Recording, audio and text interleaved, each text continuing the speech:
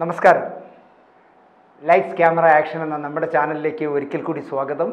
ഞാൻ നിങ്ങളുടെ ശാന്തിവിള ദിനേശ്.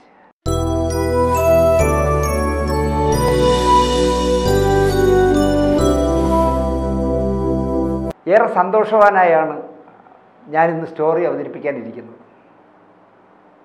നമ്മൾ പറയുമ്പോൾ, നമ്മൾ ചെയ്തിട്ട് നമ്മൾ തന്നെ പറയുമ്പോൾ അതിനൊരു അഭംഗിയുണ്ടെന്ന് എനിക്കറിയാം. എങ്കിൽ പോലും നമ്മുടെ ചാനൽ കൊണ്ട്, നമ്മുടെ ചാനലൊന്നല്ല, ഏത് ചാനലും ആവട്ടെ, ഏത് പത്രം ആവട്ടെ, അതുകൊണ്ട് എന്തെങ്കിലും ഒരു ചെറിയ സമൂഹത്തിലൊരു ചെറിയ മാറ്റം വരുന്നുവെങ്കിൽ തീർച്ചയായിട്ടും അത് സന്തോഷിക്കേണ്ട കാര്യമാണെന്ന് ഞാൻ പറയും. നമ്മുടെ ചാനലിൽ പാർശ്വവൽക്കരിക്കപ്പെട്ട മറന്നുപോയ ഒരുപാട് പേരെക്കുറിച്ച് നമ്മൾ പ്രോഗ്രാം ചെയ്തിട്ടുണ്ട്. അത് കണ്ടിട്ട് ആരെങ്കിലും അയ്യോ ഇങ്ങനെ ഒരാളുണ്ടായിരുന്നല്ലോ എന്ന് ഓർക്കുകയാണെങ്കിൽ അവരെന്നെ വിളിച്ച് സംസാരിക്കുമ്പോൾ എനിക്ക് വലിയ സന്തോഷം ഉണ്ടാവാറുണ്ട്. എത്രയോ പേരെ കാര്യം. ഇപ്പം ഞാൻ തിരക്കഥ എഴുതി അസോസിയേറ്റ് ഡയറക്ടറായിട്ട് വർക്ക് ചെയ്ത കുഞ്ഞമ്മയും കൂട്ടുകാരും എന്ന് പറഞ്ഞ സീരിയലിൻ്റെ പ്രൊഡ്യൂസർ, വളരെ ചെറുപ്പക്കാരൻ, 24-25 വയസ്സുള്ള ചെറുപ്പക്കാരൻ. രാവിലെ ഒരു കാറിൽ ലൊക്കേഷനിൽ വരിക, ഉച്ചയ്ക്ക് വീട്ടിലുണ്ടാകാൻ പോവുക, പ്രൊഡക്ഷൻ ഫുഡ് കഴിക്കില്ല, വീട്ടിൽ പോയി ഉച്ചയ്ക്ക് ഉണ്ടിട്ട് ഉറങ്ങി വൈകുന്നേരം ശ്രീകണ്ഠേശ്വര അമ്പലത്തിലേക്ക് കയറിയിട്ട് വേറൊരു കാറിൽ വേറൊരു ഡ്രസ്സ് ഇട്ട് വരിക. അങ്ങനെയൊക്കെ നടന്നൊരു ചെറുപ്പക്കാരൻ, കോടികൾ എന്ത് ചെയ്യണമെന്ന് അറിഞ്ഞിടാത്ത അച്ഛൻ്റെ മകൻ. വർഷങ്ങൾക്ക് ശേഷം ഞാൻ കാണുന്നത് എൻ്റെ പടത്തിൻ്റെ ഷൂട്ടിംഗ് നടക്കുമ്പോൾ ആ ലൊക്കേഷനിൽ എന്നോടൊരു 1000 രൂപ കടം ചോദിക്കാനായിട്ട് പാലയിൽ വന്ന ഒരു സന്ധ്യയ്ക്ക് എനിക്ക് കണ്ടപ്പോൾ ഭയങ്കര കഷ്ടം തോന്നി. കാരണം പട്ടുടുപ്പൊക്കെ ഇട്ട് നടന്ന ചെറുപ്പക്കാരൻ അവൻ്റെ ഷർട്ട് ഊരി വാങ്ങി കഴുകി വയലിലിട്ടാൽ ഒരു തവണ വളത്തിന് വരെ ഉപയോഗിക്കുക. അത്ര അഴുക്ക് പിടിച്ച ഒരു ഷർട്ടുമൊക്കെ ഇട്ട് ഒരു മരത്തിൻ്റെ ഓരം പറ്റി ഒളിച്ച് നിൽക്കുമ്പോൾ നിൽക്കുന്നു. ഞാൻ ഫ്രീ ആകുമ്പോൾ എന്നെ കാണാൻ ഞാൻ എന്തിനു നോക്കിയപ്പോൾ മരത്തിൻ്റെ ചോട്ടിൽ, അത് എൻ്റെ സീരിയലിൻ്റെ പ്രൊഡ്യൂസറായ ബാലു അല്ലേ എന്ന് പറഞ്ഞ് ഞാൻ കൈകാട്ടി വിളിച്ചിരിക്കുമ്പോഴാണ് അയാൾ നാണത്തോടെ എൻ്റെ അടുത്തേക്ക് വരുന്നു. ഞാൻ വന്നത് ചേട്ടാ എനിക്കൊരു 1000 രൂപ തരുമോ എന്ന് ചോദിക്കണം. ആലോചിച്ച് നോക്കണം, കോടികൾ എന്ത് ചെയ്യണമെന്ന് അറിയാത്ത EMS അക്കാഡമി കിടക്കുന്ന 110 ഏക്കറോ എന്തോ ഉണ്ട്, അത്രയും സ്ഥലത്തിൻ്റെ ഉടമയായിരുന്ന ചെറുപ്പക്കാരനാണ്. എല്ലാം നഷ്ടപ്പെട്ട് കണ്ടവും കൊണ്ടുപോയി. എനിക്ക് തോന്നുന്നു ഞാൻ 2000 രൂപയും ഇന്ദ്രൻസ് 1000 രൂപയും കൊടുത്തു തോന്നുന്നു. ഇന്ദ്രൻ ആ സീരിയലിലുണ്ടായിരുന്നു. അത് വാങ്ങിച്ചുകൊണ്ട് ഞാൻ പറഞ്ഞ് 4-5 ദിവസം നീ എൻ്റെ കൂടെ നിന്നിട്ട് പോവാം, നിൽക്കി എൻ്റെ റൂമിലെ കീ തരാമെന്നുണ്ടാവും. ഇല്ല ഏട്ടാ പിന്നെ വരാം എന്ന് പറഞ്ഞാൽ ആ പൈസയും വാങ്ങിച്ചുകൊണ്ട് അവനിങ്ങനെ മറിഞ്ഞ് പോകുന്നത് ഇപ്പോഴും എൻ്റെ കണ്ണിലുണ്ട്. ഒരുപാട് പേര് ആ സ്റ്റോറി കണ്ട ശേഷം എന്നെ വിളിക്കുകയും ഞാനതിൽ ഫോട്ടോകൾ കൊടുത്തിരുന്നു ബാലുവിൻ്റെ. അങ്ങനെ കോഴിക്കോട്ടൊരു ഹോട്ടലിൽ സപ്ലയറായിട്ട് ഒരു ചെറുപ്പക്കാരൻ നിൽക്കുന്നു, ഇയാളുമായിട്ട് സാമ്യമുണ്ട്, സാറ് പറയുന്ന ആളുമായിട്ട് സാമ്യമുണ്ടെന്ന് പറഞ്ഞ് ഇയാൾ കാണാൻ പോയി. എന്നെ വിളിച്ച ആൾ അല്ല. അങ്ങനെ ഒരുപാട് ഞങ്ങൾ ട്രൈ ചെയ്തു, നടന്നില്ല, കിട്ടിയില്ല. എങ്കിലും ബാലുവിനെ പറ്റി പറയാൻ കഴിഞ്ഞതിൽ എനിക്ക് സന്തോഷമുണ്ട്. കാരണം ആ സീരിയലുമായി ബന്ധപ്പെട്ട ഒരുപാട് പേർ എന്നെ വിളിച്ചു. പ്രത്യേകിച്ച് ക്യാമറമാൻ അഴകപ്പ സാർ, അദ്ദേഹമായിരുന്നു ക്യാമറമാൻ. അദ്ദേഹം ഇപ്പോൾ സിനിമയിലെ വലിയ ക്യാമറമാനാണ്. ഈ അടുത്ത കാലത്ത് ഒരു ഫംഗ്ഷൻ, ഒരു കല്യാണത്തിന് എവിടെയോ കണ്ടപ്പോൾ എന്നോട് പറഞ്ഞു, നിങ്ങളുടെ ചാനലിൽ കാണാറുണ്ട് കാര്യങ്ങളൊക്കെ പറഞ്ഞിട്ട് പറഞ്ഞു, ദിനേശ് ഞാൻ വന്ന് ഷൂട്ട് ചെയ്യാം. ഞാൻ പറഞ്ഞു ഇപ്പോൾ ആ അവസ്ഥ വേണ്ടല്ലോ, താങ്കൾ കുഞ്ഞമ്മയും കൂട്ടുകാരും ചെയ്യുന്ന കാലത്ത് ക്യാമറമാൻ അല്ലല്ലോ, ഇപ്പോൾ ഇന്ത്യ കണ്ട ക്യാമറമാനിലെ ഒരാളല്ലേ, അത് വേണ്ട എന്ന് ഞാൻ പറഞ്ഞു. ഞാനിപ്പോൾ ഇതൊക്കെ ഇവിടെ പറയാൻ കാര്യം, ഞാനൊക്കെ വീട്ടിലറിയാതെ പഠിക്കാൻ സിറ്റിയിൽ വരുന്ന കാലത്ത് 75 പൈസ കൊടുത്ത് ശക്തി തിയേറ്ററിൽ കണ്ടിരുന്ന ഒരുമാതിരിപ്പെട്ട എല്ലാ സിനിമകളുടെയും സംഗീത സംവിധായകനായിരുന്നു KJ ജോയ്. ഞാൻ അവിടെയാണ് ലിസ, സർപ്പം മുതലായ ഒരുപാട് സിനിമകൾ, പപ്പു ഒക്കെ കണ്ടത് അവിടെയാണ്. KJ ജോയ് എന്ന് പറഞ്ഞ സംഗീത സംവിധായകൻ, ജോയ് തിയേറ്റർ അടക്കം ഞാൻ മുമ്പൊരു എപ്പിസോഡ് ചെയ്തതാണ്. ഒരുപാട് കോടീശ്വരനായിരുന്ന KJ ജോയ്. പിന്നെ അദ്ദേഹത്തെക്കുറിച്ച് ഒരു വാർത്തയുമില്ലായിരുന്നു.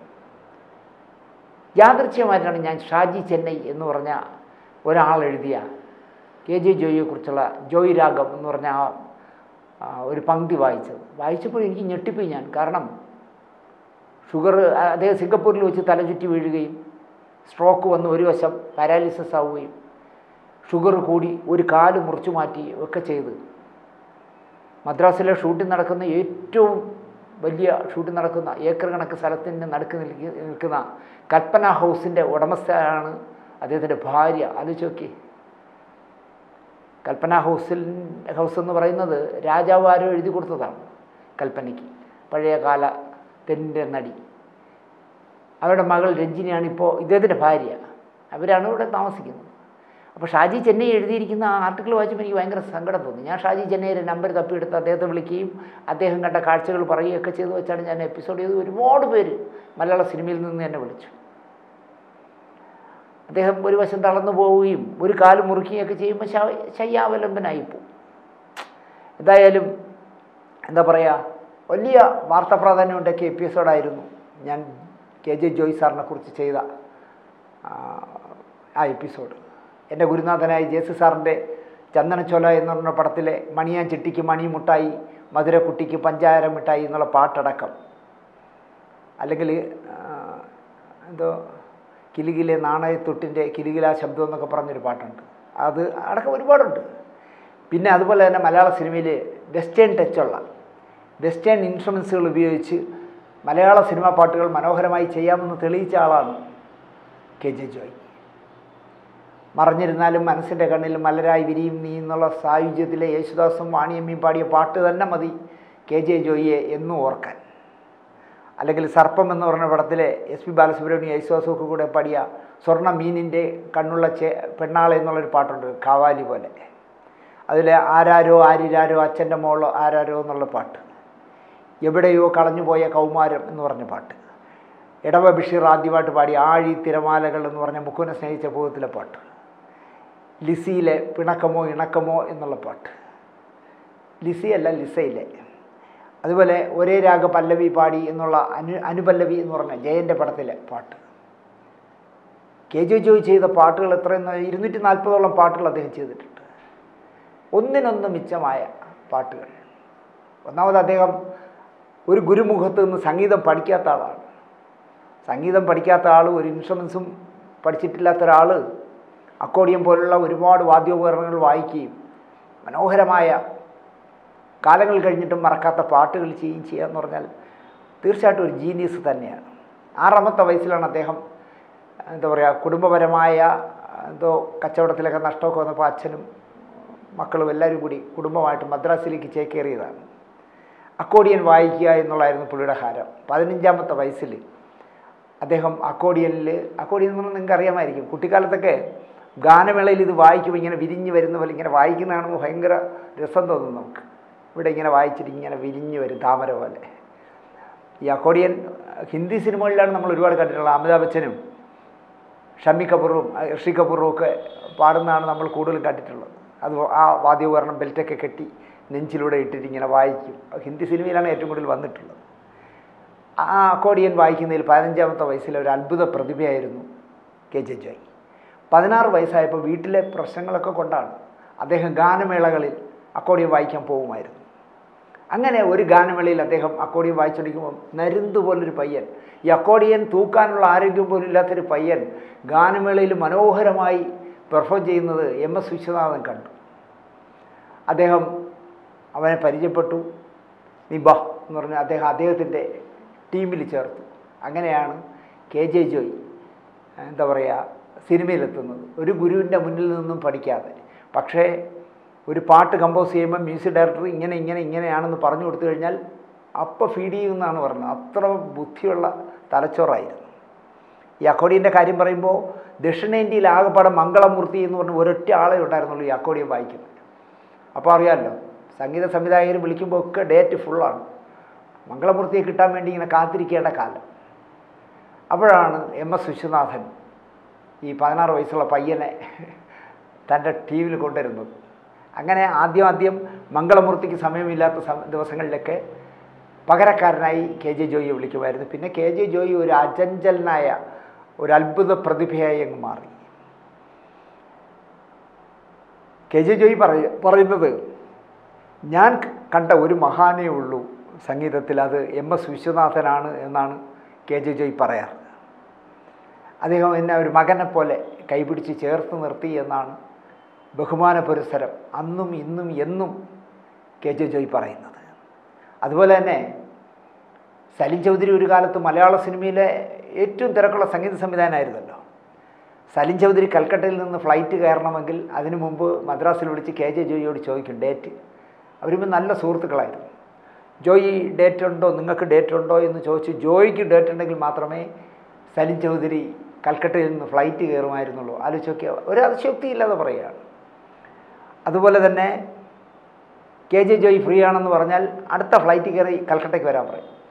അവിടെ കൽക്കട്ട എയർപോർട്ടിൽ ഫ്ലൈറ്റിനടുത്ത് VVIPകൾക്ക് മാത്രം കൊടുക്കുന്ന സ്വാതന്ത്ര്യം സലീം ചൗധരി സ്വയം കാർ ഓടിച്ച് ഫ്ലൈറ്റിൻ്റെ അടുത്ത് കൊണ്ട് നിർത്തിയിട്ട് പടിയിറങ്ങി വരുന്ന കെ ജെ ജോയിയെ കാറ് കയറ്റി കൊണ്ട് പോയി കഴിഞ്ഞാൽ പിന്നെ ഒരു 4-5 ദിവസം അവർ അടിച്ച് പൊളിച്ച് കൽക്കട്ടയിൽ സുഖിച്ചിട്ടാണ് രണ്ടുപേരും രണ്ട് വഴിക്ക് വരുന്നത്. അത്രയും നല്ല സുഹൃത്തുക്കളായിരുന്നു.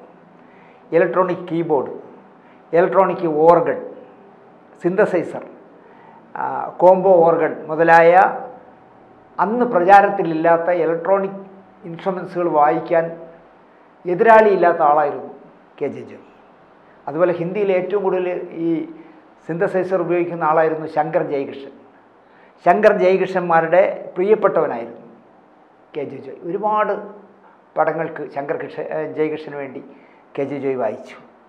അദ്ദേഹം പറയുന്നത്, ഗുരുമുഖത്ത് നിന്ന് ഞാനൊന്നും പഠിച്ചിട്ടില്ല, ജീവിത പ്രാരാബ്ദം എന്നെ പഠിപ്പിച്ചു എന്നാണ് അദ്ദേഹം പറയുന്നത്.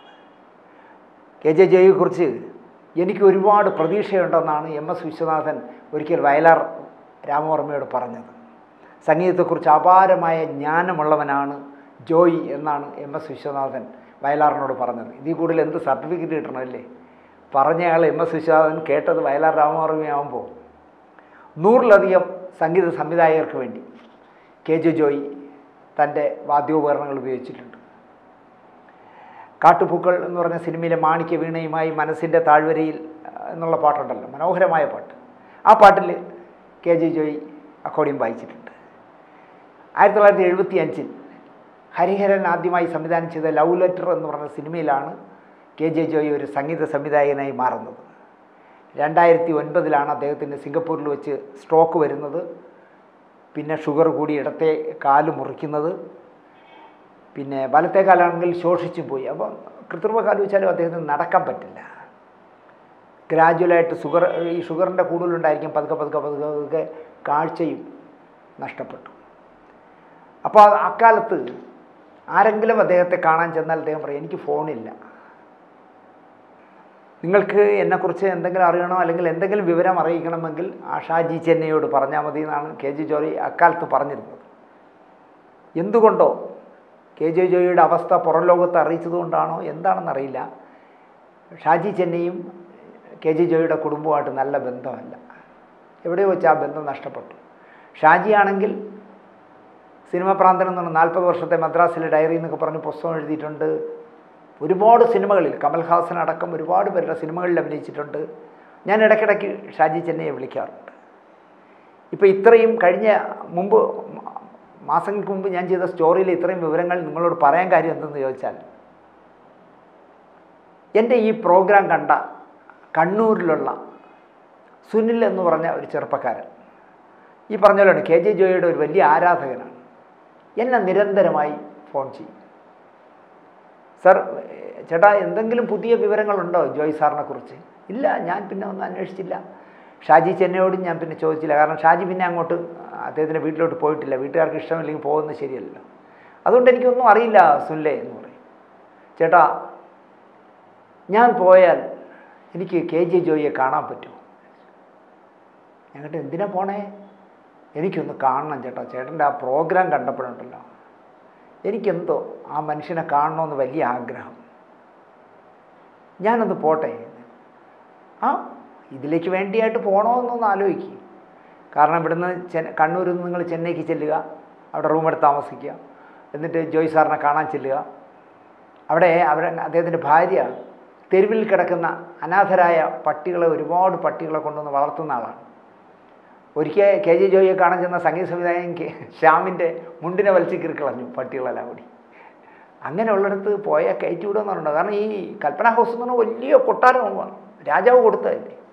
വലിയ മതിലും വലിയ ഗേറ്റുകളാണ്. അപ്പോൾ ആ ഗേറ്റിനകത്ത് ഇത്രയും പട്ടികളുണ്ട്, നിങ്ങളെ കയറ്റി വിടുമോയെന്ന് എനിക്കറിയില്ല എന്നൊക്കെ പറഞ്ഞ് ഞാൻ അയാളെ നിരുത്സാഹപ്പെടുത്തിയിട്ടില്ല. പക്ഷേ പോണോ എന്ന് ഞാൻ ഇടയ്ക്കിടയ്ക്ക് ചോദിക്കും.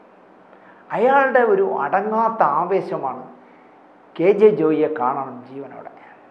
അങ്ങനെ മിനിഞ്ഞാന്നിൻ്റെ തലേ ദിവസം എന്നെ വിളിച്ചിട്ട് പറഞ്ഞു, ചേട്ടാ ഞാൻ നാളെ ചെന്നൈക്ക് പോവുകയാണ്. എന്നിട്ട് എന്ത്? ഞാൻ ചേട്ടനോട് പറഞ്ഞിരുന്നില്ലേ, ജോയ് സാറിനെ കാണാൻ പോവുക, നന്നായി.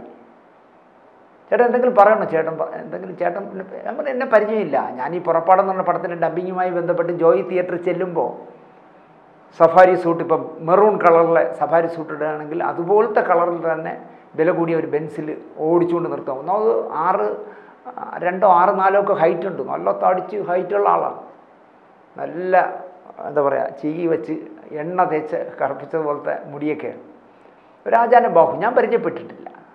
സഫാരി സൂട്ടൊക്കെ ഇട്ടാണ് വരുന്നത്. ഉച്ചയ്ക്ക് ഊണ് കഴിക്കാൻ പോയിട്ട് വരുന്നത് ബെൻസോ അതുപോലുള്ള വിദേശത്ത് നിന്ന് ഇറക്കിയ ഏതെങ്കിലും വേറൊരു കാറിലായിരിക്കും. ആ കളറിലായിരിക്കും പുള്ളി ഇട്ടിരിക്കുന്ന ഉടുപ്പ്.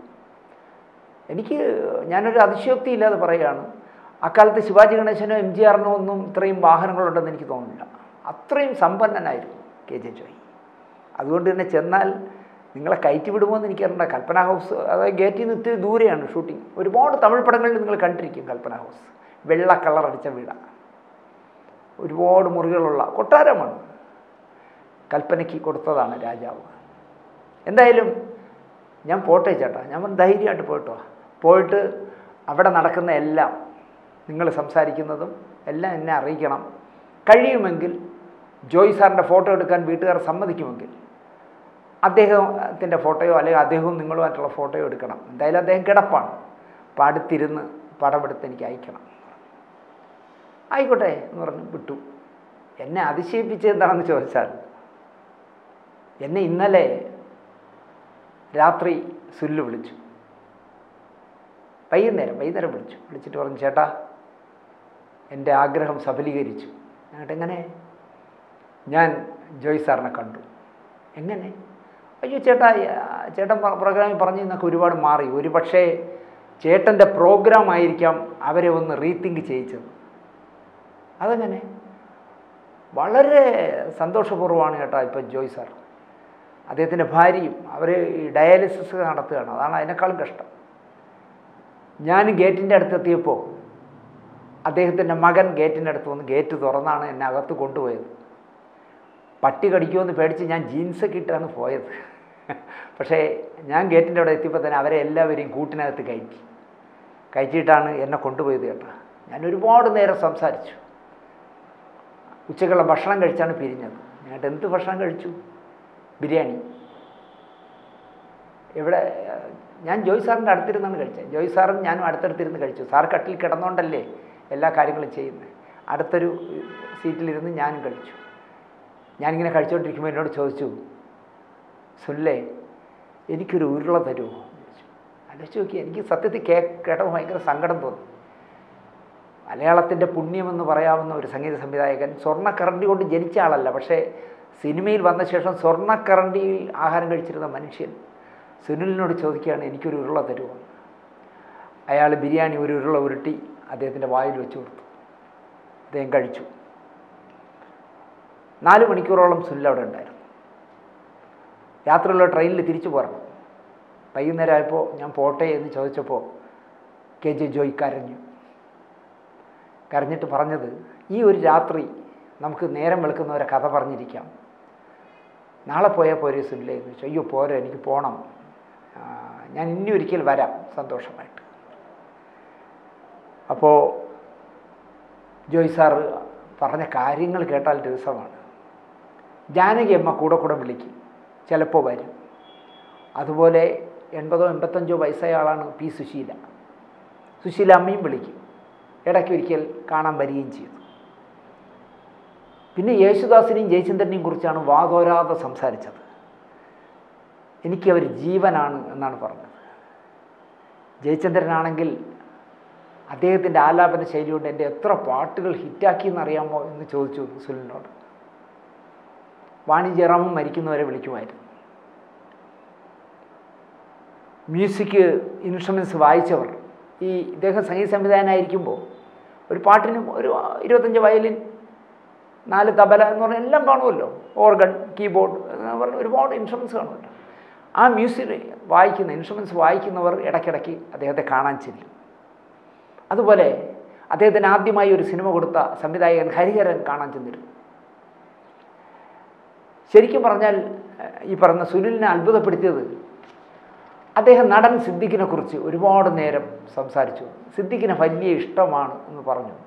ഈ പ്രോഗ്രാം സിദ്ദിഖ് കാണുകയാണെങ്കിൽ, അല്ലെങ്കിൽ ഞാൻ സിദ്ദിഖിനെ വിളിച്ച് പറയാം, സിദ്ദിഖ് മദ്രാസിൽ ചെല്ലുമ്പോൾ ഉറപ്പായിട്ടും പ്രിയപ്പെട്ട ജോയ് സാറിനെ കാണാൻ ചെല്ലണം. കാരണം അത്രയ്ക്ക് സിദ്ദിഖിനെ കുറിച്ച് അദ്ദേഹം സംസാരിച്ചു എന്നാണ് സുനിൽ പറയുന്നത്. അപ്പോൾ ഇങ്ങനെ കാര്യങ്ങൾ പറഞ്ഞു വന്നപ്പോൾ സുനിൽ പറഞ്ഞു, സുനിൽ എന്താ പറയുക, കെ ജെ ജോയ് സംഗീത സംവിധായകനായപ്പോൾ ജനിച്ചിട്ടില്ല.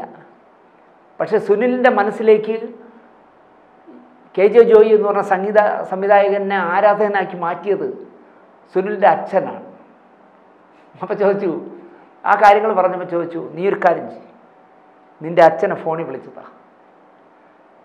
സുനിൽ എന്ത് ചെയ്തെന്ന് വെച്ചാൽ സുനിലിൻ്റെ അച്ഛനെ വീഡിയോ കോൾ വിളിച്ച് കൈ കൊടുത്തു.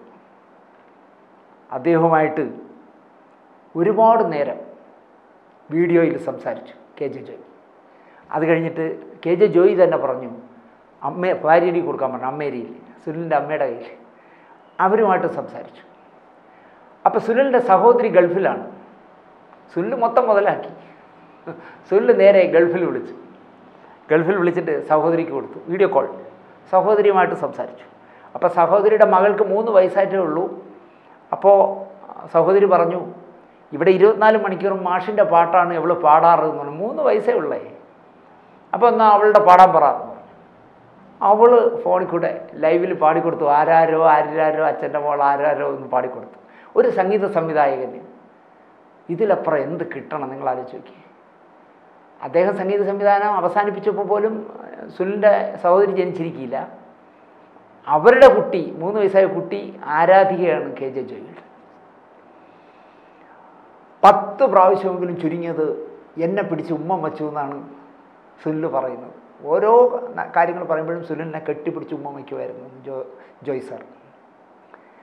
മകൻ, ഞാൻ നേരത്തെ പറഞ്ഞല്ലോ, ഗേറ്റിൽ വന്ന് കാത്തു നിന്നാണ് സുനിലിനെ വിളിച്ചുകൊണ്ട് പോയത്. ഭാര്യയുടെ ഒരു കിഡ്നി ഫെയിലുറായി.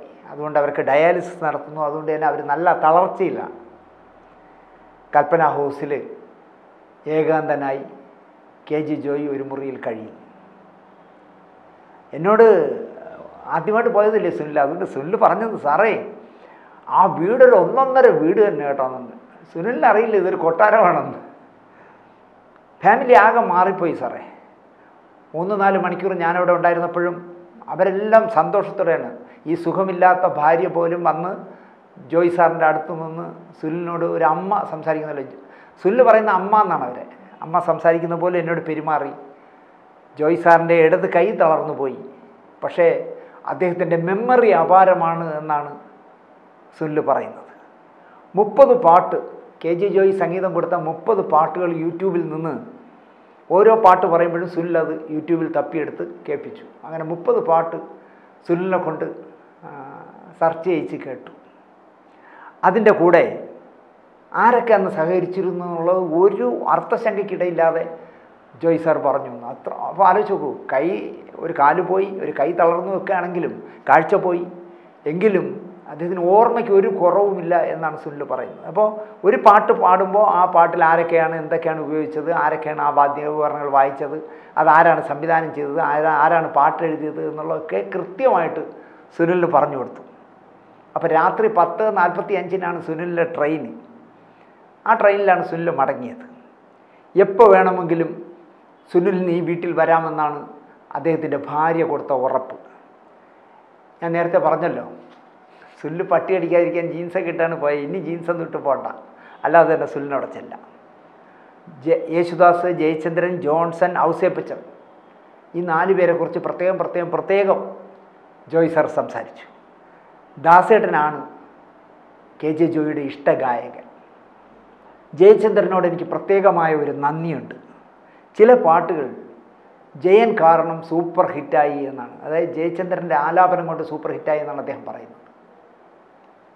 ജോൺസണും ഔസേപ്പച്ചനും മികച്ച ഓർക്കസ്ട്രയുടെ പ്ലെയേഴ്സ് ആയിരുന്നു അക്കാലത്ത് എന്നാണ്. പിന്നെ അവർ വലിയ സംഗീത സംവിധായകരായില്ലേ. കെ ജെ ജോയിയൊക്കെ നിറഞ്ഞു നിൽക്കുമ്പോൾ ഇവർ രണ്ടുപേരും രംഗത്ത് വന്നിട്ടില്ലല്ലോ, ഇൻസ്ട്രുമെൻറ്റ്സ് വായിക്കുന്നവർ മാത്രമാണ്. 25 വയലിനെങ്കിലും ഇല്ലാതെ ഞാൻ ഒരു പാട്ടും റെക്കോർഡ് ചെയ്തിട്ടില്ല. സിറ്റുവേഷന് മാച്ചല്ലാത്ത അപൂർവമായ ചില ഗാനങ്ങൾക്ക് മാത്രമേ വയലിൻ ഇല്ലാതെ ഞാൻ ചെയ്തിട്ടുള്ളൂ എന്നാണ് സുനിലിനോട് KJ ജോയ് പറഞ്ഞത്. അങ്ങനെ ആയാൽ പോലും ഒരു സോളോ വയലിനെങ്കിലും ഉൾപ്പെടുത്തിയില്ലെങ്കിൽ എനിക്കൊരു സുഖം കിട്ടില്ല. അതുകൊണ്ട് ഞാൻ ഒരു സോളോ വയലിനെങ്കിലും ഒരു വയലിനെങ്കിലും ഞാൻ എൻ്റെ എല്ലാ പാട്ടുകളിലും ഉപയോഗിച്ചിട്ടുണ്ടെന്ന് അദ്ദേഹം പറഞ്ഞു. അക്കോർഡിയനും കീബോർഡുമാണ് ഞാൻ വായിക്കാറ്. ഏറ്റവും പ്രിയപ്പെട്ട ഉപകരണം അക്കോർഡിയനും ഈ കീബോർഡും വായിക്കുമെങ്കിലും അദ്ദേഹത്തിന് ഏറ്റവും പ്രിയപ്പെട്ടത് സിത്താറായിരുന്നു. ജനാർദ്ദനൻ എന്നൊരു പ്ലെയർ, ഒരു ഈ സിത്താർ വായിക്കുന്നൊരു പ്ലെയർ ഒരു എന്താ പറയുക സിത്താറിസ്റ്റ് ഉണ്ടായിരുന്നു. അദ്ദേഹം ജനാർദ്ദനാണ് എൻ്റെ പടങ്ങളിൽ ഏറ്റവും കൂടുതൽ സിത്താർ വായിച്ചതെന്ന് അദ്ദേഹം പറയും. എൻ്റെ സിനിമയ്ക്ക് വേണ്ടി ഇളയരാജ ഗിത്താർ വായിച്ചിട്ടുള്ള കാര്യം KJ ജോയ് പറഞ്ഞു. ആലോചിച്ച് നോക്കിയേ, ഇളയരാജ എവിടെ നിൽക്കുന്നു. ഞാൻ പറയുന്നത് ഇളയരാജയൊക്കെ അറിയിക്കണം, ഇങ്ങനെ ഒരു മ്യൂസിക് ഡയറക്ടർ ഇങ്ങനെ ഒരു അവസ്ഥയിൽ കിടപ്പുണ്ട്. കാരണം ഇളയരാജയൊന്നും ഇപ്പോൾ ഓർക്കാൻ വഴിയില്ല, ജീവിച്ചിരിപ്പുണ്ടോ ഒന്നും അറിയില്ലല്ലോ. അപ്പോൾ ഇങ്ങനെ ഒരാളുണ്ട്, നിങ്ങൾ അദ്ദേഹത്തിന് വേണ്ടി ഗിത്താർ വായിച്ചിരുന്നു, നിങ്ങളെപ്പറ്റി ഇപ്പോഴും പറയാറുണ്ടെന്ന് ഈ പ്രോഗ്രാം കാണുന്ന ആരെങ്കിലും ഇളയരാജയെ അറിയിക്കട്ടെ എന്ന് ഞാൻ ആശിക്കുന്നു. ഒരു കാലത്ത് ക്ലോസ് ഫ്രണ്ടായിരുന്നു ഇളയരാജ. സംഗീത സംവിധാന ശൈലി എന്നെ സ്വാധീനിച്ചത് MSVയും ജയകൃഷ്ണനുമായിരുന്നു എന്നാണ്. ഹിന്ദിയിലെ ജയകൃഷ്ണനും ദക്ഷിണേന്ത്യൻ ഭാഷയിൽ MS വിശ്വനാഥനുമായിരുന്നു എന്നാണ് KJ ജോയ് പറയുന്നത്. സുനിൽ ചെന്ന ഉടനെ തന്നെ നല്ലൊരു കോഫി കൊടുത്തു. ഞാൻ നേരത്തെ പറഞ്ഞല്ലോ, ഉച്ചയ്ക്ക് ബിരിയാണി ആയിരുന്നു. മടങ്ങാൻ നേരം രഞ്ജിനി അമ്മ സുനിലിൻ്റെ കയ്യെ പിടിച്ചിട്ട്, രഞ്ജിനി അമ്മ എന്ന് പറഞ്ഞാൽ KJ ജോയുടെ ഭാര്യ, സുനിലിൻ്റെ കയ്യെ പിടിച്ചിട്ട് ആ കയ്യിൽ ഒരു മുത്തം കൊടുത്തു. സുനിൽ റൂമിലെത്തി. 5 മണിയായപ്പോൾ ഈ രഞ്ജിനി അമ്മ വീണ്ടും വിളിക്കുന്നു സുനിലിനെ. സുനിലെ, നിങ്ങൾ റൂമിലെത്തിയോ എന്ന് ചോദിച്ചു. ട്രെയിനിൽ കയറി കഴിഞ്ഞാൽ രാത്രി എന്ത് കഴിക്കും സുനിൽ എന്നായിരുന്നു അടുത്ത ചോദ്യം. അപ്പോൾ പറഞ്ഞു, ഞാനത് തീരുമാനിച്ചില്ല, എന്തെങ്കിലും കിട്ടും, എന്തെങ്കിലും വാങ്ങി കഴിക്കാം എന്ന് പറഞ്ഞു. അപ്പോൾ അവർ പറയുകയാണ്, ഭക്ഷണ നേരത്ത് കേരള ബോർഡർ കടന്ന് കിട്ടിയാൽ മോന് നല്ല ഫുഡ് കിട്ടും. കേരള ബോർഡർ കഴിഞ്ഞാൽ പിന്നെ റെയിൽവേ സ്റ്റേഷനിൽ നല്ല ഫുഡ് കിട്ടാൻ സാധ്യതയുണ്ടെന്നാണ് പറഞ്ഞത്. പക്ഷേ ട്രെയിൻ 10:45 രഞ്ജിനിയമ്മയ്ക്ക് അറിയില്ലല്ലോ. അതുപോലെ അദ്ദേഹത്തിൻ്റെ KJ ജോയുടെ മകള് ആലീസ് ഒരു ബാഡ്മിൻ്റൺ കളിക്കാരിയാണ്. അതുകൊണ്ട് തന്നെ ഈ ആലീസ് തിരുവനന്തപുരത്തും കൊച്ചിയിലും ഒക്കെ ബാഡ്മിൻ്റൺ കളിക്കാൻ വന്നിട്ടുണ്ട്. അവിടങ്ങളിൽ കിട്ടുന്ന രുചികരമായ ഭക്ഷണങ്ങളെക്കുറിച്ച് മകൾ വന്നാൽ പറയാറുണ്ട് എന്ന് രഞ്ജിനിയമ്മ സുനിലിനോട് പറഞ്ഞു. ഇനി വരുമ്പോൾ എനിക്ക് പഴംപൊരി കൊണ്ടു തരണമെന്ന് KJ ജോയ് സുനിലിനോട് പറഞ്ഞു. ഞാൻ ചെയ്ത ആദ്യത്തെ എപ്പിസോഡിൽ ഞാൻ പറഞ്ഞിരുന്നു, ഈ ഷാജി ചെന്നൈ ചെല്ലുമ്പോഴൊക്കെ പഴംപൊരി വാങ്ങിച്ചുകൊണ്ടോന്ന് പറയും. അല്ലെങ്കിൽ അവനുമായിട്ട് അദ്ദേഹവുമായിട്ട് ഏതെങ്കിലും ഒരു റിസോർട്ടിൽ എവിടെയെങ്കിലും പോയാൽ ഇദ്ദേഹം ആദ്യം ഓർഡർ ചെയ്യുന്നത് പഴംപൊരിയാണ്. അപ്പോൾ ഇദ്ദേഹത്തിന് ഹൈ ഷുഗറൊക്കെ ഉള്ളതുകൊണ്ട് കഴിച്ചോളൂ. പക്ഷേ പുള്ളിക്ക് പഴംപൊരി എത്ര കഴിച്ചാലും മതിയാവില്ല. അപ്പോൾ വളരെ സ്നേഹത്തോടെ സുനിൽ പറഞ്ഞ മറുപടി, ഞാനാണെങ്കിൽ പറയും കൊണ്ടുവരാം മാഷെ, കൊണ്ടുവരാമെന്ന് പറഞ്ഞു. പക്ഷേ സുനിൽ അങ്ങനെയല്ല പറഞ്ഞത്. സുനിൽ പറഞ്ഞു, എൻ്റെ മാഷിനോട് എനിക്ക് സ്നേഹമുള്ളതുകൊണ്ട് ഞാൻ പഴംപൊരി കൊണ്ട് തരില്ല, ഫ്രഷ് ആയിട്ടുള്ള ഫ്രൂട്ട്സ് കൊണ്ടുതരാം. ഷുഗർ കൂടുതലല്ലേ, അത് പഴംപൊരി എണ്ണയിൽ ഉണ്ടാക്കുന്നതല്ലേ, അതുകൊണ്ട് എൻ്റെ മാഷ് കഴിക്കേണ്ട എന്നാണ് സുനിൽ പറഞ്ഞത്. ഒരു കുഞ്ഞു കുട്ടിയെ പോലെ KJ ജോയ് പറയുക, എനിക്ക് ഷുഗറൊന്നുമില്ല. ഹൈ ഷുഗർ വന്ന് കാല് മുറിച്ച മനുഷ്യൻ സുനിലിനോട് പറയണേ, എനിക്ക് ഷുഗറൊന്നുമില്ല, പഴംപൊരി കഴിക്കാം എന്നാണ് അദ്ദേഹം പറയുന്നത്. സുനിൽ പറയാണ്, സുനിലും രഞ്ജിനിയമ്മയും ആ നിഷ്കളങ്കമായ വർത്തമാനം കേട്ടപ്പോൾ എനിക്ക് ഷുഗറൊന്നുമില്ല എന്ന് ജോയ് മാഷ് പറയുന്നത് കേട്ടപ്പോൾ ഞാനും രഞ്ജിനിയമ്മയും അറിയാതെ ചിരിച്ചുപോയി എന്നാണ് സുനിൽ പറയുന്നത്. പാട്ടുകളെപ്പറ്റി സംസാരിക്കാൻ ഒരാളെ കിട്ടിയാൽ ഭക്ഷണം പോലും കഴിക്കാതെ എത്ര മണിക്കൂർ വേണമെങ്കിലും സംസാരിക്കുമെന്നാണ് രഞ്ജിനിയമ്മ പറയുന്നത്. അതുകൊണ്ടാണ് രഞ്ജിനിയോ മക്കളോ ജോയ് സാറിനെ കാണാൻ വരുന്നവരെ റൂമിലേക്ക് കയറ്റി വിടാത്തതിൻ്റെ പ്രധാന കാരണം അതായിരിക്കും. കാരണം സിനിമാ പാട്ടുകളെക്കുറിച്ച് സംസാരിക്കാൻ തുടങ്ങിയാൽ പുള്ളി ഭക്ഷണം പോലും അല്ലെങ്കിൽ ഇൻസുലിൻ എടുക്കണമെന്നുള്ളത് പോലും മറന്നുപോകും. ഒപ്പം കഴിക്കാനിരുന്നപ്പോൾ കൊച്ചു കുഞ്ഞുങ്ങളെ പോലെയാണ് ജോയ് മാഷ് കഴിച്ചത് എന്നാണ് സുനിൽ പറയുന്നത്. അപ്പോൾ സുനിലിനെ ഏറ്റവും കൂടുതൽ പുള്ളിക്ക് ഇഷ്ടമായത് എന്തുകൊണ്ടെന്ന് ചോദിച്ചാൽ, സുനിലിനോട് അദ്ദേഹം എത്ര വയസ്സായി എന്ന് ചോദിച്ചു. അദ്ദേഹം സംഗീത സംവിധാനം നിർത്തിയ ശേഷമാണ് സുനിൽ ജനിച്ചത് എന്നുള്ളത് കേട്ടപ്പോൾ അദ്ദേഹത്തിന് ഭയങ്കര അതിശയമായി. കാരണം ഞാൻ പാട്ടുകൾ ചെയ്യുന്ന കാലത്ത്, സജീവമായി നിൽക്കുന്ന കാലത്ത്, എൻ്റെ പാട്ടുകൾ വരുന്ന, സിനിമകൾ വരുന്ന കാലത്ത് ജനിക്കാത്തൊരു പയ്യൻ എൻ്റെ ആരാധകനായി കണ്ണൂരിൽ നിന്ന് ട്രെയിൻ കയറി മദ്രാസിൽ എന്നെ കാണാൻ വരിക എന്ന് പറഞ്ഞാൽ തീർച്ചയായിട്ടും ആ സംഗീത സംവിധായകൻ്റെ ജീവിതത്തിൽ കിട്ടാവുന്ന ഒരു എന്താ പറയുക, ഭരത് അവാർഡിനും അപ്പുറമെന്ന് ഞാൻ പറയും, അല്ലെങ്കിൽ ഒരു പത്മശ്രീക്കും അപ്പുറമാണ് അദ്ദേഹത്തിന് സുനിലിൻ്റെ സാമീപ്യമെന്ന് ഞാൻ പറയും. അതുപോലെ തന്നെ സുനിൽ ജോയ് മാഷി ചെയ്ത പാട്ടുകൾ കാണാപ്പാടം പാടുന്ന കേൾക്കുമ്പോൾ, അല്ലെങ്കിൽ പറയുന്ന കേൾക്കുമ്പോൾ സുനിൽ പറയാണ്, എനിക്ക് പാടാനൊരു ചമ്മൽ സാറിൻ്റെ അടുത്ത്, എന്നാലും ഞാൻ പാടി. അപ്പോൾ അങ്ങനെ സുനിൽ പാടുന്ന കേൾക്കുമ്പോൾ അദ്ദേഹത്തിന് ഒരുപാട് സന്തോഷമായി എന്ന് പറഞ്ഞു. അച്ഛനും കൊച്ചപ്പന്മാരും ഈ പ്രതിഭയെ പറ്റി പറഞ്ഞു കേട്ടത് അങ്ങനെയാണ്. അവരെ കാണണം എന്നുള്ള താല്പര്യം കുട്ടിക്കാലത്തെ സുനിലിൻ്റെ മനസ്സിലുണ്ടായത്.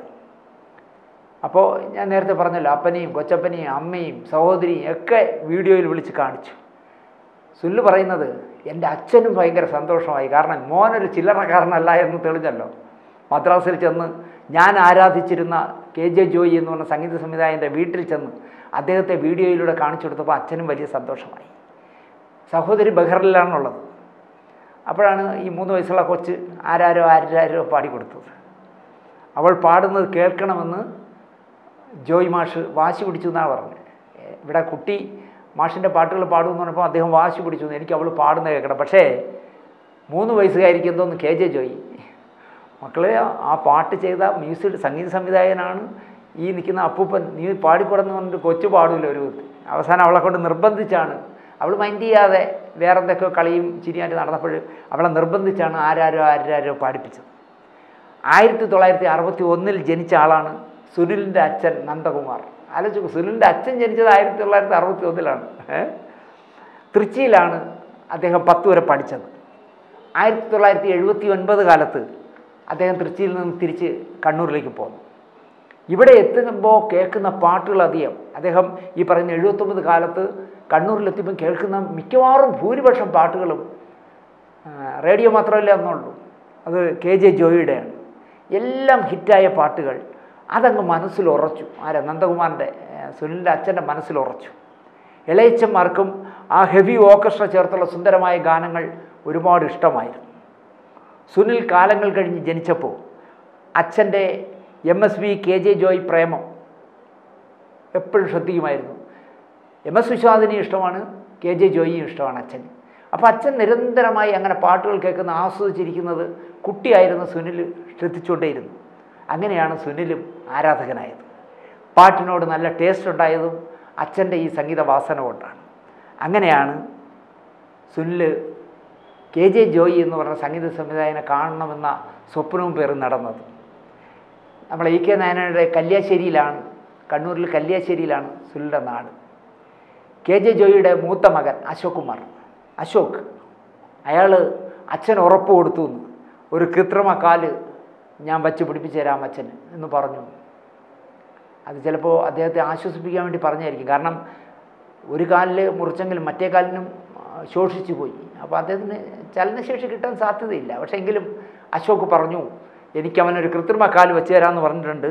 അപ്പോൾ സുനിലിനോട് പറയാണ്, അത് വച്ച ശേഷം, ആ കൃത്രിമ കാല് വച്ച ശേഷം ഞാൻ കണ്ണൂരൊരു വരവ് വരും.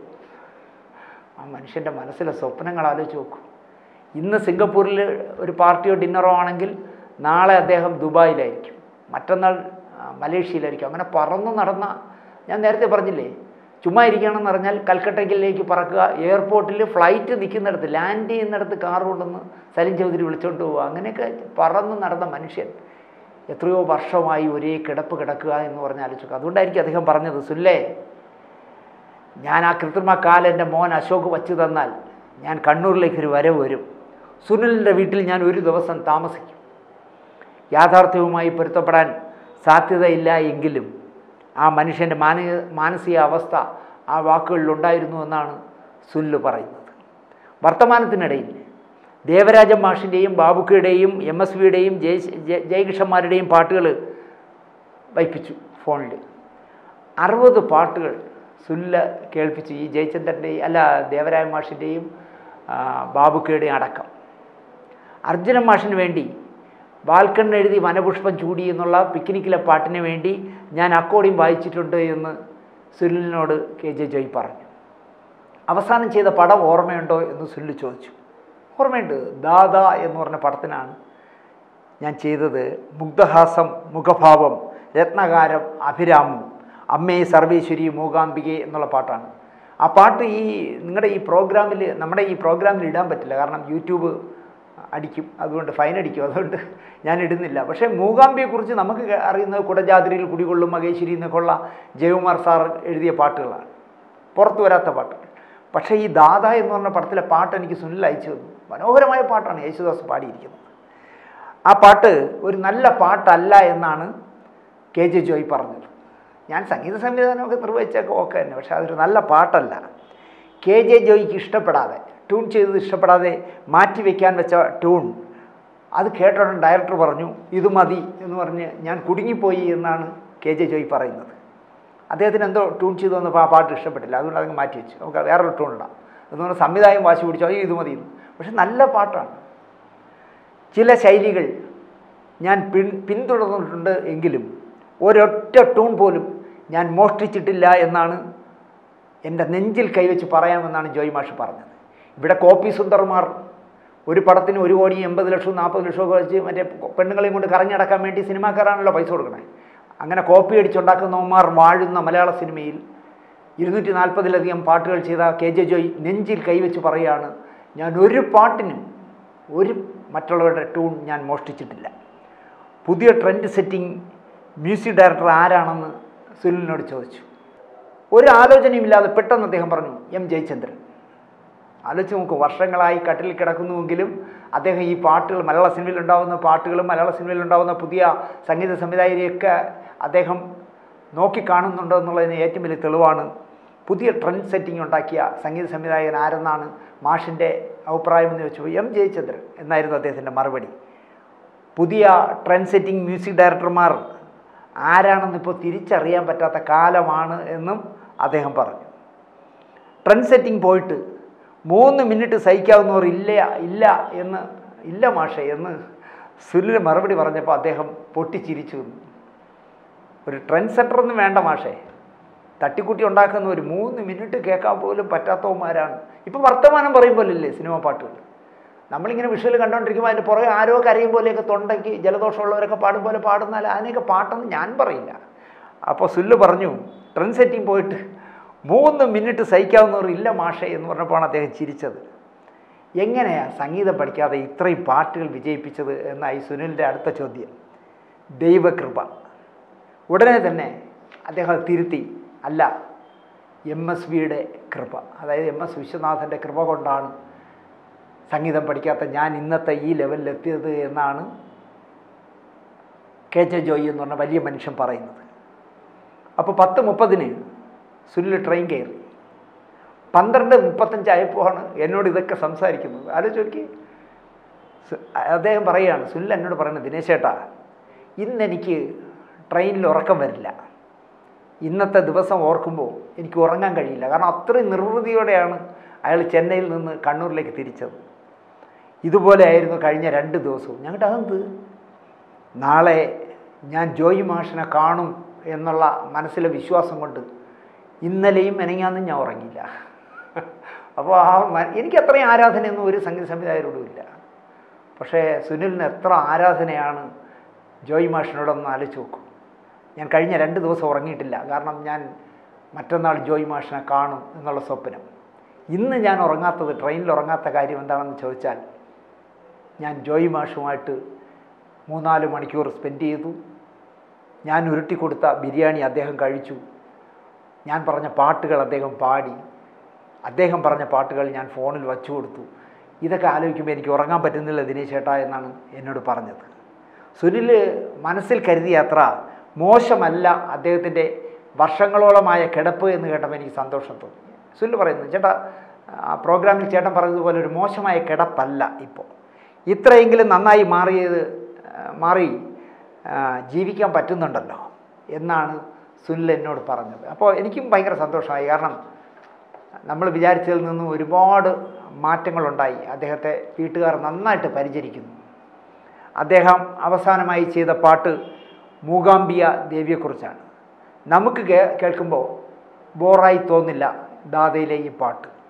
പ്രതിഭകൾക്ക് പക്ഷേ തിരിച്ചറിയാനാകുമായിരിക്കും സ്വന്തം സൃഷ്ടിയിലെ പ്രശ്നം എന്തൊക്കെയാണെന്ന് നമുക്കറിയാൻ പറ്റില്ല. പക്ഷേ ജോയ് മാഷ് പറയുന്നു ആ പാട്ടിൽ എന്തൊക്കെയോ പ്രശ്നങ്ങളുണ്ടെന്ന്. 240 ഗാനങ്ങൾ KJ ജോയ് ചെയ്തു. അവയിൽ 200 ഹിറ്റുകളായിരുന്നു എന്നാണ് സുനിൽ പറയുന്നത്. KJ ജോയിയോട് സുനിൽ മലയാളത്തിൽ സംസാരിച്ചപ്പോൾ മോനോടും മോളോടും സുനിൽ സംസാരിച്ചത് ഇംഗ്ലീഷിലായിരുന്നു. അതിനേക്കാൾ രസം എന്താണെന്ന് ചോദിച്ചാൽ സുനിൽ പച്ച മലയാളത്തിൽ ഓരോ കാര്യങ്ങൾ അങ്ങോട്ട് പറയുമ്പോൾ കൊടും തമിഴിലായിരുന്നു രഞ്ജിനിയുടെ മറുപടി. അപ്പോൾ എല്ലാ ഭാഷയും സംസാരിച്ചാണ് പിരിഞ്ഞത്. പക്ഷേ സുനിൽ പറയുന്നത് അവർക്ക് മനസ്സിലാവുന്നുണ്ട് മലയാളത്തിൽ പറയുന്നത്, കാരണം മലയാളിയായ ഭർത്താവല്ലേ. തമിഴാണ് രഞ്ജിനി സംസാരിക്കുന്നതെങ്കിലും അത് സുനിലിനും മനസ്സിലായി. പക്ഷേ എല്ലാ കാര്യങ്ങളിലും കമ്മ്യൂണിക്കേറ്റായി, ഞങ്ങൾക്ക് അങ്ങോട്ടും ഇങ്ങോട്ടും കമ്മ്യൂണിക്കേറ്റായി എന്നാണ് സുനിൽ പറഞ്ഞത്. ബിച്ചു തിരുമല, പൂച്ചൽ ഖാദർ, യൂസഫ് അലി കച്ചേരി, ഈ 3 പേരുടെ ഏതെങ്കിലും ഇൻ്റർവ്യൂ നിങ്ങളുടെ യൂട്യൂബിലുണ്ടെങ്കിൽ എനിക്ക് ഇട്ട് തരാൻ പറഞ്ഞു. ഈ 3 പേരുടെയും ഇൻ്റർവ്യൂ സുനിൽ കേൾപ്പിച്ചു. ബിച്ചു തിരുമലയായിട്ട് ഒരുപാട് സിനിമകൾ ചെയ്തു, പൂച്ചൽ ഖാദറുമായിട്ട് ചെയ്തു, യൂസഫ് അലി കച്ചേരിയുമായിട്ട് ചെയ്തു. ശ്രീകുമാരൻ തമ്പി സാറിനെ കുറിച്ച് ഒരുപാട് ബഹുമാനത്തോടെ സുനിൽ സംസാരിച്ചു എന്ന് പറയുന്നു. തീർച്ചയായിട്ടും ഞാൻ ഈ പ്രോഗ്രാം നാളെ ടെലികാസ്റ്റ് ചെയ്ത ശേഷം ഞാൻ തമ്പി സാറിനെ വിളിച്ച് പറയും, സാറേ KJ ജോയിയെ ഇനി സാർ മദ്രാസിൽ പോകുമ്പോൾ KJ ജോയിയെ കാണണമെന്ന് ഞാൻ പറയും. കാരണം തമ്പി സാറിനെ പറ്റിയും സുനിലിനോട് തിരക്കി, അദ്ദേഹം എവിടെയുണ്ട്, എന്ത് ചെയ്യുന്നു എന്നൊക്കെ പറഞ്ഞ് തിരക്കിയിരുന്നു. അദ്ദേഹം തിരുവനന്തപുരത്താണെന്ന് സുനിൽ പറഞ്ഞോ എന്ന് എനിക്കറിയില്ല. ഞാൻ താമസിക്കുന്നതിനടുത്ത് പേടാണ് തമ്പി സാർ താമസിക്കുന്നത്. എന്നെ മാത്രം അയാൾ സുനിൽ എന്നോട് പറയാണ്, എനിക്ക് ആകപ്പാടെ ജോയ് സാറേ, എനിക്ക് ആകപ്പാടെ ഒരു ശാന്തിയുള്ള ദിനേശിനെ മാത്രമേ അറിയാവൂ, സിനിമയിലുള്ള വേറെ ആരെയും എനിക്ക് പരിചയമില്ല എന്ന് തുറന്ന് KJ ജോയിയോട് പറഞ്ഞു. KJ ജോയിയുടെ ചുംബനങ്ങളും അദ്ദേഹത്തിൻ്റെ ഭാര്യയും മക്കളും പെരുമാറിയതും ഈ ജീവിതത്തിൽ എനിക്ക് മറക്കാൻ കഴിയില്ല എന്നാണ് സുനിൽ എന്നോട് പറഞ്ഞത്. KJ ജോയിയുടെ ആരാധികയായിരുന്നു രഞ്ജിനി. അങ്ങനെയാണ് 2 മതക്കാരായ 2 ഭാഷക്കാരായ, അദ്ദേഹം മലയാളി, അവർ തമിഴെത്തി, അദ്ദേഹം ക്രിസ്ത്യൻ, അവർ ഹിന്ദു, എന്നിട്ടും അവർ പ്രണയിച്ചു. അവർക്കിഷ്ടപ്പെട്ട ജോയിയുടെ ഗാനങ്ങൾ അവരും കേൾപ്പിക്കാൻ പറഞ്ഞു. രഞ്ജിനിയും പറഞ്ഞു, എനിക്ക് ഭർത്താവിൻ്റെ കണവൻ്റെ ഇന്ന പാട്ടുകളാണ് ഇഷ്ടമെന്ന് പറയുമ്പോൾ അതും സുനിൽ ഇട്ട് കേൾപ്പിച്ചു. അടുത്ത തവണ വരുമ്പോൾ സുനിൽ ഭാര്യയും കൂട്ടി വരണമെന്ന് പറഞ്ഞാണ് അവർ യാത്രയാക്കിയത്. പാവം പോവുകയാണെന്ന് പറഞ്ഞപ്പോൾ ജോയ് സാർ കരഞ്ഞു എന്ന് പറഞ്ഞപ്പോൾ എനിക്ക് സങ്കടം തോന്നി. സുനിൽ ഇത്തിരി മനക്കെട്ടിയുള്ള ആളായിരിക്കാം. ഇത് ഇങ്ങനെയൊക്കെ ഉള്ളിടത്ത് ഞാൻ പോകാത്ത പ്രധാന കാര്യം അതാണ്. ഉറപ്പായിട്ട് ഞാൻ പറയുന്നു, ഇതുപോലെ ഞാൻ ജോയ് സാറിനെ കാണാൻ ചെന്നിട്ട് അദ്ദേഹം കരഞ്ഞാൽ ഞാൻ കരഞ്ഞു പോകും. അതാണ് എൻ്റെ ഒരു പ്രശ്നം, എൻ്റെ ഒരു ലിമിറ്റേഷൻ അതാണ്. എന്തായാലും സുനിൽ യാത്ര പറഞ്ഞിറങ്ങി. എന്നിട്ട് സുനിൽ അവസാനം എൻ്റെ പറയുന്നത്, ചേട്ടാ ഒരു കാര്യം കൂടെ ഞാൻ പറയാം, 1946 ജൂൺ 14-ാം തീയതിയാണ് KJ ജോയ് സാർ ജനിച്ചത്. ഞങ്ങളുടെ അതിന് 1987 ജൂൺ 14-നാണ് ഞാൻ ജനിച്ചത്. സുനിൽ ജനിച്ചത്, രണ്ടുപേരും ഒരേ ജൂൺ മാസം 14-ാം തീയതിയാണ് ജനിച്ചത്. അപ്പോൾ അത് കേട്ടപ്പോൾ KJ ജോയ് വീണ്ടും ഞെട്ടിയെന്നാണ് സുനിൽ പറയുന്നത്. ആ ആകാംക്ഷയും സന്തോഷവും ഒക്കെ ജോയ് സാറിൻ്റെ മുഖത്ത് കാണാനായി എന്ന് സുനിൽ പറയുന്നു. കണ്ണൂരിൽ നിന്നും KJ ജോയിയെ കാണാൻ പോയ സുനിൽ എന്ന ഈ ആരാധകൻ ഒരേ സമയം അളവറ്റ സന്തോഷത്തിലും അതിലേറെ സങ്കടത്തിലും അടിമപ്പെട്ടു. കാരണം KJ ജോയ് എന്ന മനുഷ്യൻ്റെ സ്നേഹപ്രകടനത്തിൻ്റെ മുന്നിൽ ഞാൻ തകർന്നു പോയി ചേട്ടാ എന്നാണ് സുനിൽ പറഞ്ഞത്.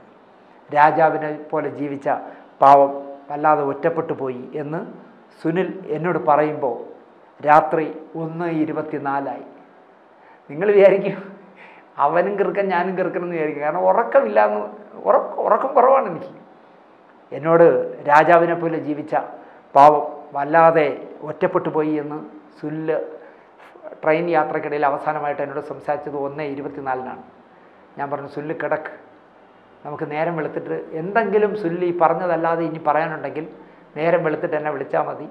എന്തായാലും സുനിൽ ഭാഗ്യവാനാണ്. സുനിലൊരു കാര്യം ചെയ്യും, സുനിലിനെ അദ്ദേഹം കെട്ടിപ്പിടിക്കുന്നതും ഉമ്മ വയ്ക്കുന്നതായ ഫോട്ടോകളുണ്ടെങ്കിൽ ആ ഫോട്ടോകൾ എനിക്ക് അയച്ചതാ, ഞാനത് നമ്മുടെ ഈ പ്രോഗ്രാമിൽ കൊടുക്കാമെന്ന് ഞാൻ സുനിലിനോട് പറയും. സുനിൽ ആ ഫോട്ടോ രാത്രി തന്നെ 1:24 ശേഷം എനിക്ക് അയച്ചത്. ഞാൻ രാവിലെ നോക്കുമ്പോൾ ഫോട്ടോകൾ വന്ന് കിടപ്പുണ്ട്.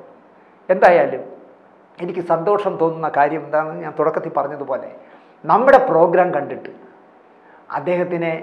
അദ്ദേഹത്തിൻ്റെ ഭാര്യയും മക്കളും പൊന്നുപോലെ നോക്കുന്നു, ഒരല്ലലും കാണാനില്ല, സന്തോഷമായി അദ്ദേഹം പഴയ കാലങ്ങൾ അയവിറക്കി കിടക്കുന്നു എന്നുള്ള വിവരം എന്നോട് സുനിൽ പറഞ്ഞപ്പോൾ നമ്മളെപ്പോലുള്ള ഒരാളിൻ്റെ യൂട്യൂബിലൂടെ വരുന്ന ഒരു പ്രോഗ്രാമിലൂടെ ഇതുപോലെ എന്തെങ്കിലുമൊക്കെ ചെയ്യാൻ കഴിയുമെന്ന് എനിക്ക് ബോധ്യം വന്നത് ഇന്നലെയാണ്.